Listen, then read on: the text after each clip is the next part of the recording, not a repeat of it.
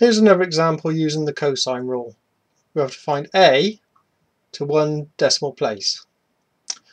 And the formula we're given is this. Cos A is that lot there. And you're normally given this on the formula sheet in the higher level paper. This type of problem doesn't occur in the foundation paper in GCSE. Okay, so what we're going to do is, first of all, we can't use this formula as it is because it's got cos A. We want to make A the subject. So we've got to move it around for A. So what we're going to do is, first of all, we're going to times both sides by 2bc.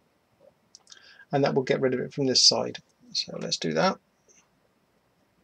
2bc cos times cos A equals b squared plus c squared minus a squared. Now, I want to get a squared on its own. If I move this lot, I'll be left with minus a squared.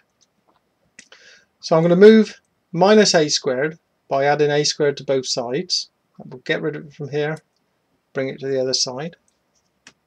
Keeps it positive. 2bc cos A plus a squared equals b squared plus c squared.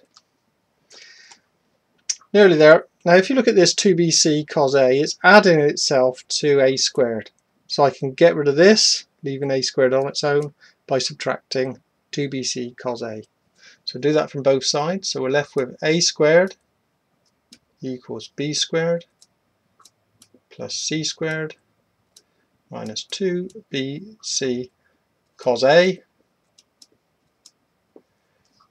And that's the other way it might be seen in a formula sheet, what a squared is rather than what cos A is.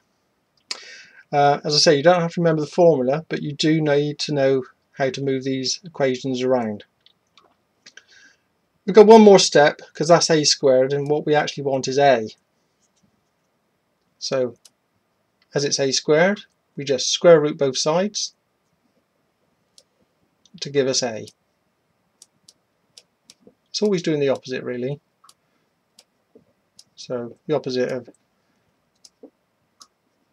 a squared is square rooting. Okay. One more thing before I use the calculator, I'll just put all the numbers in. A equals square root, and we just read it all off of here. That was b,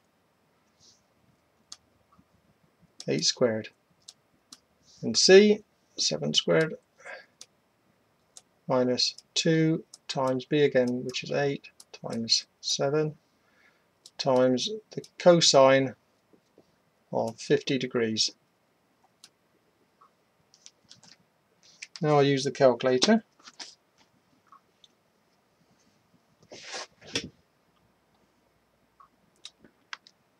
Okay, so with this we can use the square root button to start with, and everything goes underneath that square root. So 8 squared plus 7 squared minus 2 times 8 times 7 times, and the cosine is there, cosine of 50, and you can just close that bracket, it's not really necessary, it would still work, and equals 6.4 to one decimal place. So A equals 6.4 to 1 dp, one decimal place. Done. So use one last point, use the cosine rule when you've got this sort of setup or you've got all the sides, and you can't use the sine rule. The sine rule's a bit easier to use than this one, but for the sine rule you must have an angle and its opposite side to establish the relationship. Okay, and I've got a video on that if you want to watch it. Okay, so that's the cosine rule.